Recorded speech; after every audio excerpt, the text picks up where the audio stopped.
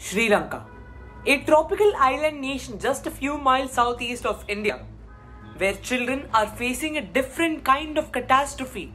They are not affected by sandstorms, volcanoes, or earthquakes. It comes with an utter shock that their schools are unable to pay for ink or even the paper needed to print it. Its largest province's education administration announced the cancellation of all exams for grades 9, 10 and 11 on March 19 for just this reason. However, as entire cities come to a frightening and unprecedented halt right now, paper is now the least of their worries. Price for necessities have doubled, tripled and kept climbing. These include everything from food to fuel to medicine. Christian nuns, Hindus, Muslims and Buddhist monks who just 10 years before engaged in a civil war all joined hands in the streets in protest, along with power shortages lasting up to 15 hours per day. Sadly, the worst is probably still to come. The current 9 hours of electricity and exorbitantly priced groceries may eventually be viewed as the good days as the last of the supplies run out. However, experts caution that Sri Lanka is only the tip of the iceberg. Despite being a unique nation, many of its present issues have much too universal of a foundation. Last month, the UN issued a warning that a perfect storm was brewing in the developing country. In other words, Sri Lanka might just be the first domino to fall this year, and comprehending how it became to be unable to even purchase paper may provide a glimpse of what may happen next. This video is sponsored by the book Love, Empathy and Project Management. The book teaches about project management with the use of storytelling, real-life examples and visual illustrations. Do find the link in the description. Now, to understand the problem well, let's have one fictional nation. Firstly, we refer to a country as having a trade deficit if it imports more items than it exports. In contrast, it has a trade surplus if its exports exceed its imports. Establishing a relationship with us, profit sounds a lot like a surplus of cash and the deficit is something you will be looking to avoid. But things are a bit more complex than this. For instance, the United States has a sizable deficit. In contrast, the slow growing Japanese economy has a huge surplus. But it's all too simple to overlook the fact that the United States and to a lesser extent Japan are strange nations. For instance, China may win the trade conflict with the United States, but what does it do with all that cash? Invest your money in the US. But keep in mind that these are highly particular conditions. Economists refer to this as the United States' privileged position. When China sells goods to America, it wants to pay with dollars rather than dinars or shillings from Iraq or Somalia or rupees or Sri Lanka. Stop thinking in terms of imports against exports, and for sake of simplicity, think instead about the actual physical supply of dollars to see why this is a problem for a country like Sri Lanka. India is right next door. Therefore, when it purchases commodities from India such as milk, it typically pays with US dollars because that is what India prefers. The British also pay Sri Lanka in dollars when it sells tea to them. Here, you could start to see two potential issues. First, you can see how a country could simply run out of USD if it imports more than it exports because it would be in effect spending more than it is saving. Additionally, since you need USD to purchase imports, running out of money is a problem. In other words, this balance of payments is crucial for nations that aren't called the United States of America. In addition to all of its oil, it imports a sizable quantity of rice, wheat, sugar and medicines. All of this may make trade imbalances sound like a terrible, nasty, extremely bad thing. but the majority of nations have deficits. Possessing a negative balance of trade on its own is neither unusual nor necessarily disastrous.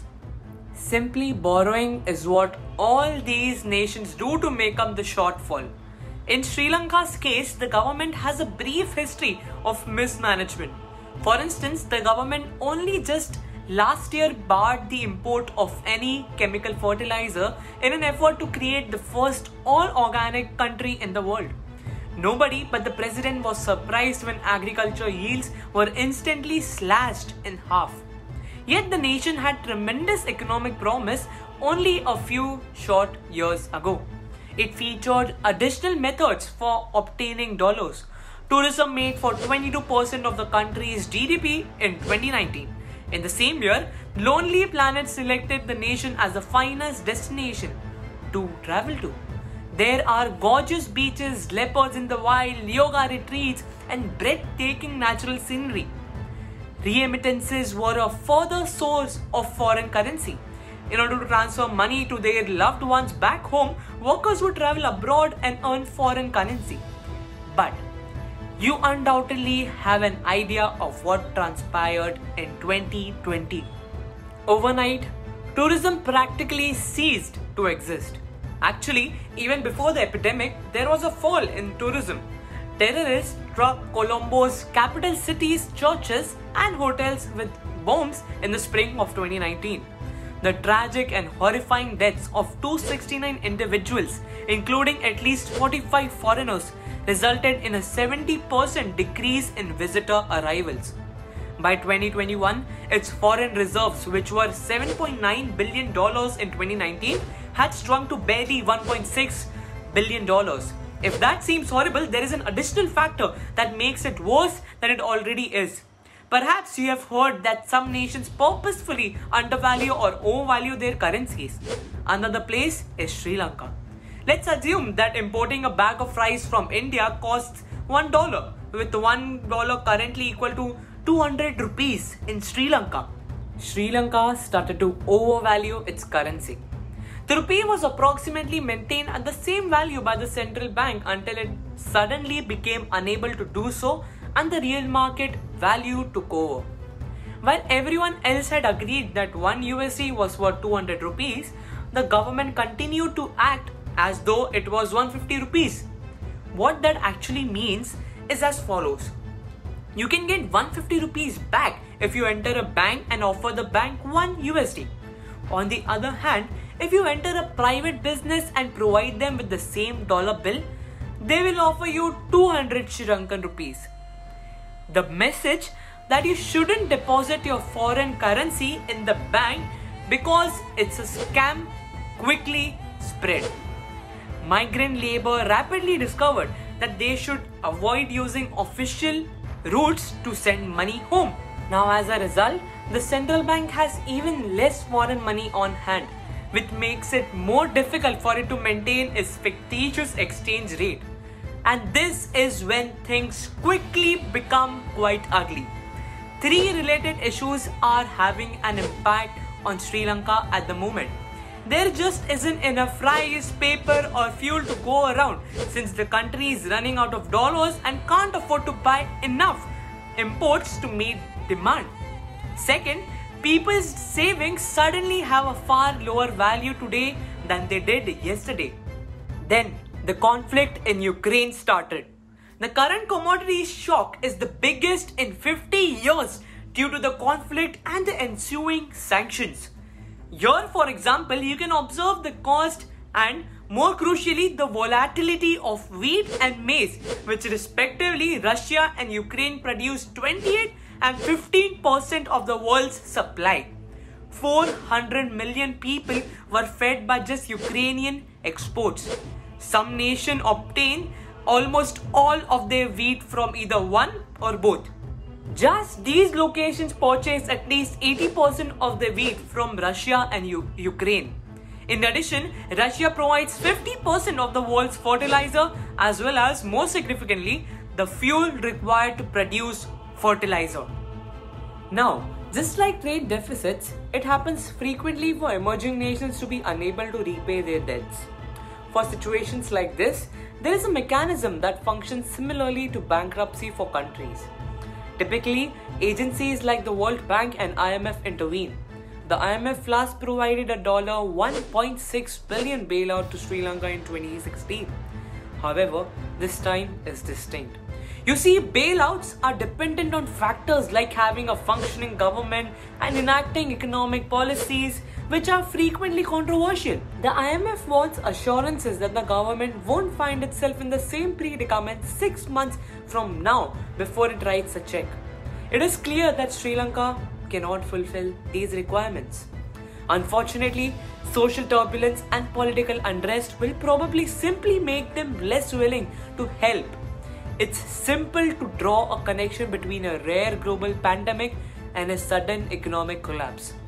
It's also simple to blame Chinese loans, but neither explanation fully explains the situation. China only holds roughly 10% of Sri Lanka's debt, and even before any of the recent events, its leaders were following terrible policies. It lowered taxes in 2019 at the exact time it needed public funding the most. Although it is not the only problem, bad governance is a key component of the current cocktails of disasters. Not Sri Lanka's weak leadership, but rather how rapidly everything fell apart is very shocking. Millions of Sri Lankans went from enjoying a relatively middle-class lifestyle, including vehicles, college education and leisure activities, to now their ability to eat dinner in a matter of weeks. This is how nations become uncontrollably unstable. Pakistan's currency, which is already depreciating quickly, is being mentioned by some experts as a potential next domino to fall. But this domino is a nuclear one. This year, the war alone is anticipated to slow global GDP growth by 1%. Simply put, the biggest war in Europe since the Cold War, a global epidemic, and a rise in interest rates would all have profound effects on the world. What's occurring in Sri Lanka is heartbreaking, evident, and unfortunately all too real. Hoping things get better for its citizen one way or the other. And with this, I take a leave. Don't forget to like, share and subscribe to our channel, and we'll meet you in the next video. Bye bye.